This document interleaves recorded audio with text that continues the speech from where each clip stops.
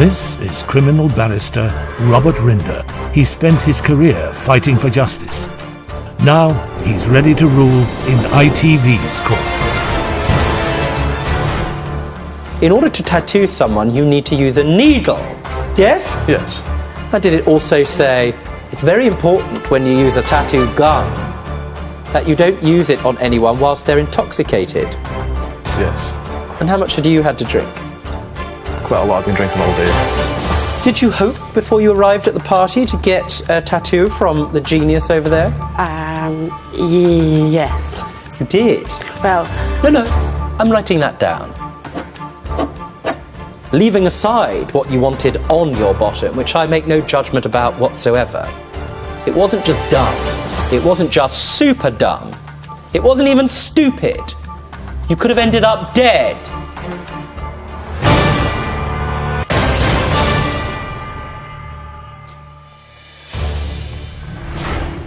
Becky is in court to claim £1,500 for the removal of a tattoo which she had done at a house party when both she and the tattooist were under the influence of alcohol. Defendant Max admits he began the tattoo but says he doesn't owe the full amount as he stopped and it was completed by someone else.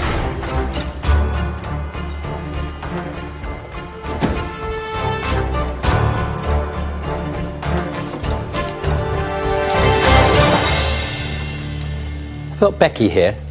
Yep. Yes? Yeah. Yes? Yes. Yes. Max? Yeah. Yes. Yes. Good. Now, Becky, Max, this is quite a serious case because, Becky, you ended up going to a party some time ago. Let me finish what I'm saying, if you don't mind. Yes? Just assume it wasn't a question. You ended up going to a party some time ago that Max was at, yes? Yes. Max, you were at this party as well, weren't you? Yes. And there were high spirits and that sort of thing, and consumption of lots of spirits. And during the course of this party, during the hijinks and the consumption of alcohol and that sort of thing, something rather untoward happened. Is that about right, Becky? Yeah. Well, let's just go back to the beginning. How long have you known Max before you attended this party? About 5 years. About 5 years? Yeah. So, you're 20 now? Yeah. And what job are you doing at the moment, Becky? I'm currently unemployed just now. Just now? But you've worked as a model, am I right? Well, yeah. Yes. And so you've known Max since you were 15 years old? Uh-huh. Yes? Yes. And what sort of young man is Max? Is he a decent young man? You've known him since he was 19, by the looks of things. Yeah, he was. He was? Pretty decent, yeah. Max, you own a tattoo gun, is that right? Yes. I call it a tattoo gun. What's it actually called? You've got it correct. Tattoo I've got gun. it correct? Yes. You know why it's called a gun, don't you? Because a gun can do... Damage. Good! Terrible damage. Yeah. And just like an ordinary gun, it can actually cause death unless it's used carefully and seriously and soberly. Yes? Yes. You understand that? Yes.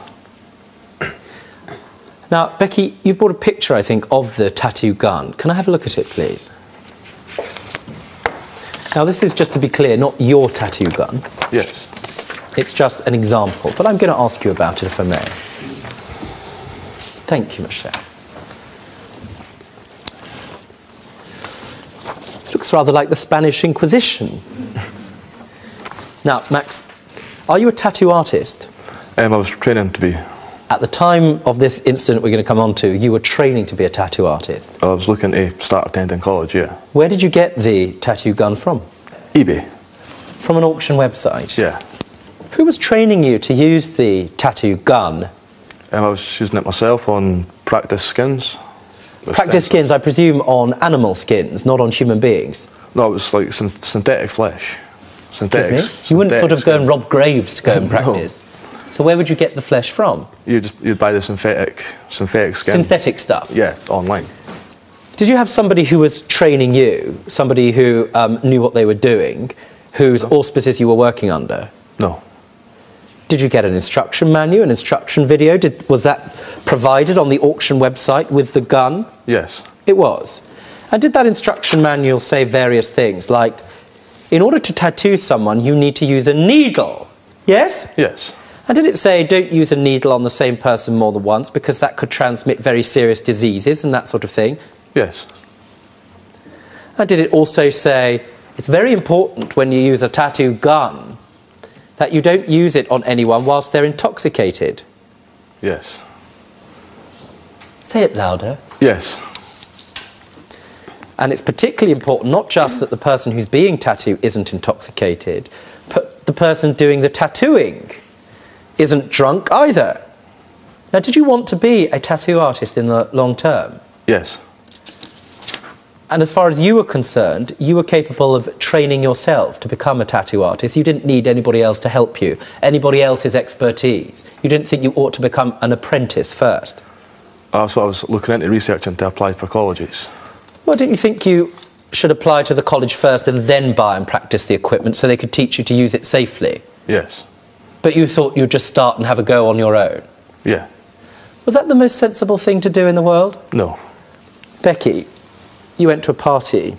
Is that a noise or a yes? Yes. Sorry. Max was at the party. How much had you had to drink before you got to the party? I started drinking there. I had a few cans of beer and vodka, some vodka. So how drunk would you say you were by the time the tattoo gun made its first appearance? Slightly drunk, a little tipsy, merry, or really, I think, what's the expression, off your face? Merry, yeah. Now, I presume, I may be wrong, people do all sorts of strange things. They buy tattoo guns without being trained. Yes? Yes. That's like saying, you know, I'm going to buy my knives before being trained as a knife thrower. Did you hope, before you arrived at the party, to get a tattoo from the genius over there? Yes. You did? Well... No, I'm writing that down. Why didn't you go to a tattoo parlour if you wanted a tattoo? From somebody who was experienced, who could provide it in hygienic and safe circumstances? Because I trusted my friend. I presume, and it may be just my generous assumption, that you're not terribly stupid. No. I presume wrong. I agree. What tattoo did you want before you got to the party? You must have had an idea of some kind of picture in your mind. I don't know really. I just knew that I heard that Max had a tattoo gun and I went up to the party. I was like, I'll have a few drinks and stuff and get a tattoo. Did you know that a tattoo is for life and not just for Christmas? Yes. Excuse me? Yes. So you weren't that sure, you just heard there's a party up the road, there are free tattoos. Rather like people giving out free drinks. And you thought, oh, why not? Yeah. What was the purpose of the party? Was it a tattoo party? No. Oh, that was just sort of an extra? Yeah. Like perhaps going to a children's party and somebody offering face painting? Yes? Yeah. No. Yes? No? Maybe? Max, during the course of this party, you got your tattoo gun out. Yeah, well, it was already left out from earlier on that morning when I was doing some work on the other stuff. And how much had you had to drink? Quite a lot. I'd been drinking all day. Do you need to be licensed to be a tattoo artist? Yes. Who knew that? To put a tattoo on somebody's skin? Yes. Were you licensed, Max? No. Coming next. I want to be absolutely clear, I'm absolutely shocked by this. Leaving aside what you wanted on your bottom, which I make no judgment about whatsoever, it wasn't just dumb, it wasn't just super dumb, it wasn't even stupid. You could have ended up dead.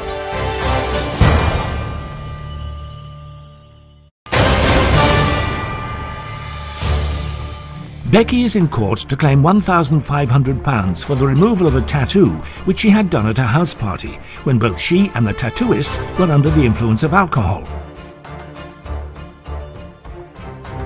Defendant Max admits he began the tattoo but says he doesn't owe the full amount as he stopped and it was completed by someone else.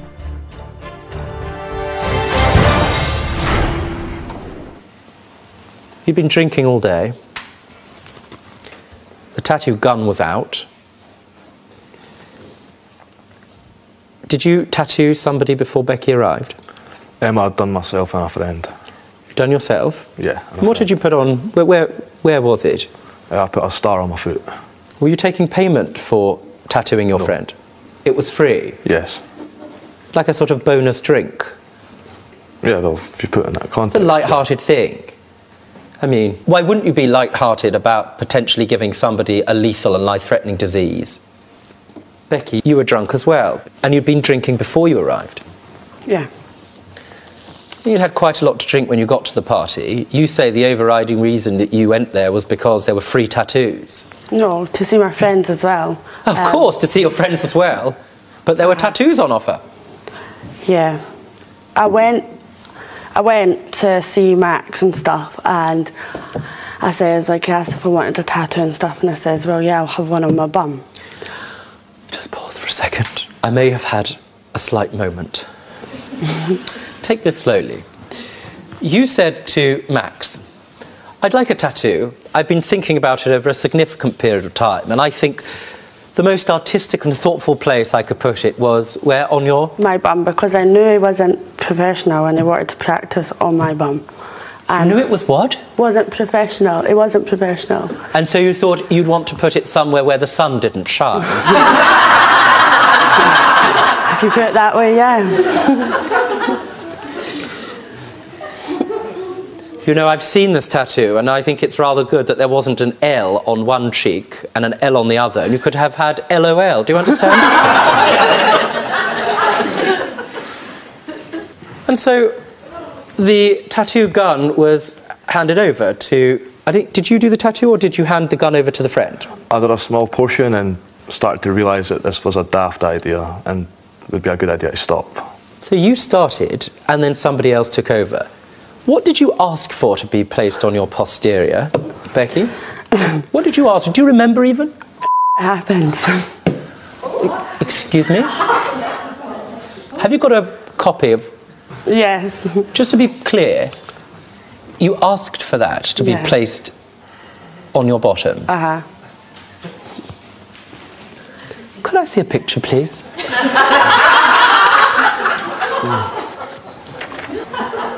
Are you ready for this? I thought it was going to be Please, small. I need a moment. Do you mind? Yes. The first word is blurred. Could I just have a close-up of the tattoo itself, please? Oh my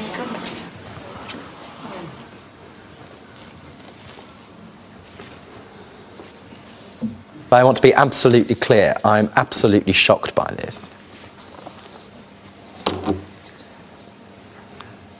This is permanent. I'm horrified by what I've seen. I'm not happy with it. You're not happy with it? No. Why would it be? It was only meant to be small. I think that's the least of the problems that you've got with this. Did you know that that phrase, I call it a phrase, an exclamation, did you know that it was going to be permanent? Yeah. Yes. But I wasn't wanting it that big. It wasn't meant to be that big. It's actually ruined my life. I can't go and wear bikinis, I can't wear shorts, I can't have a spray tan, I can't take my niece swimming. Did you know that the person who tattooed you was drunk? Did you know that Max had been drinking all day? Yeah, I did, but I trusted him as a friend. Now, you've got this charming phrase. Yes? How long have you had it? Since June. Have you found out how much it would cost to be removed? 1,500. Now, I think, having seen this case and being very concerned about it, there's a court-appointed expert witness I'd like to ask some questions of. She's been permanently scarred. Yeah. I feel What do you think when you look at this? I feel horrible. It shouldn't have happened that night. But this was your friend over some years. What has this done to your friendship? Affected it in many ways. We hardly talk anymore. Not really see each other. Not surprised. Madam, now just tell me who you are if you don't mind. I'm Maria Patricia. I own a laser company that does tattoo removal. And how long have you done that for? 3 years and studied for a year. And you had to study for a year. Because am I right, when you interfere, when you do anything with somebody's skin, you have to be very careful. Yes? Exactly. It's the largest organ in the body, isn't it? Yep. Now, you've seen this tattoo here. Yes. And I'm going to ask you, independently, how much it would cost to remove, firstly, and secondly, whether or not it's capable of being removed entirely. I think that the saving grace this young lady has is that the ink hasn't been pushed in through the derm laser skin too deep. Right, so that's the relevant layer of the skin. That's right. Which is about, I think, the third layer of the skin, isn't Yeah. it? Between underneath the dermis level. Yeah.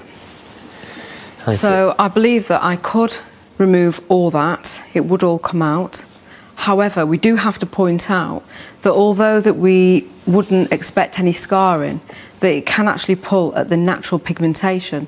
So you could see very briefly where the tattoo had been. But you wouldn't see the language, and there's a chance over time that the scarring would reduce? Definitely. Down to almost nothing? Possibly, yes. Do you think somebody who's unlicensed should even be able to purchase No. a tattoo gun? My own husband is a doctor and he uses needles. And he went to medical school for years to do it. And the consequences from infection being passed Yes. can be absolutely horrific. And forever. Forever. How much will it cost to put this right? I actually gave a bill to this young lady already for £900. £900. Thank you so much for coming today. You've been You're welcome. extremely informative and helpful, and I'm grateful to you. Thank you. Were you listening to that? Yes. Listening? Thank you. Becky, is there anything you'd like to say before I rule? Just that it's actually ruined my life and I feel really depressed over it. Yeah. Max? I'm just sorry it ever happened. The night shouldn't have went down like that. Well, let me ask you before I rule, because I want to give you an opportunity. Why do you say that you aren't responsible to pay for repairing the damage you've done to Becky's bottom? Well, I only done a small portion. It was a mutual friend that done the real damage, I would say.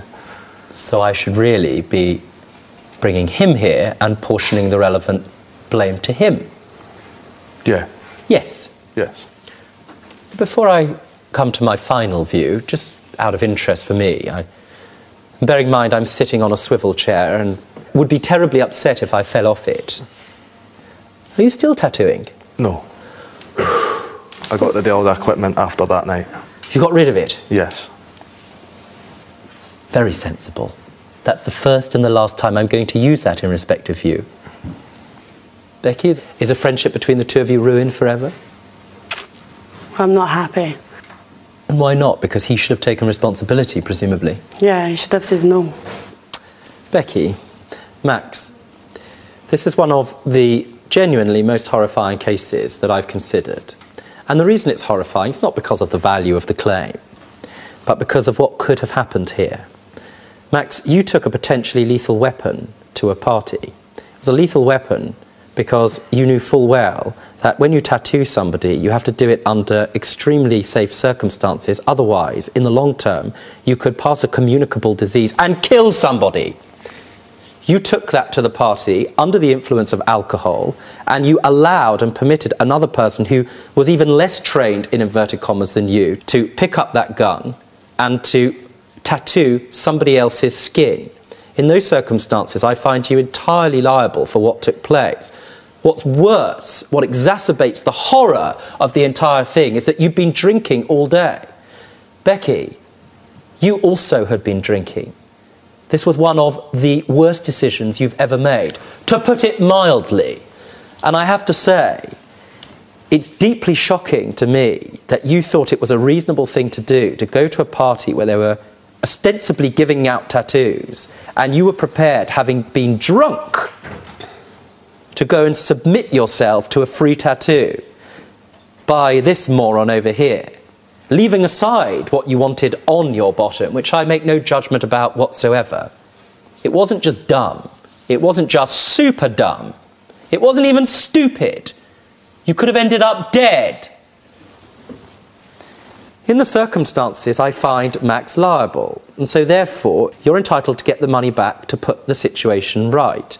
And I've been very helped by an expert today who tells me that's going to cost £900.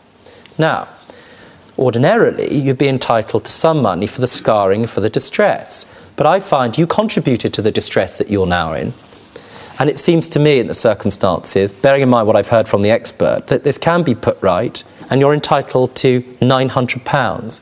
And that's the order of this court. Max, I'm happy that you've got rid of this equipment. You're a very, very lucky young man. This could have been an infinitely more serious case. Think carefully.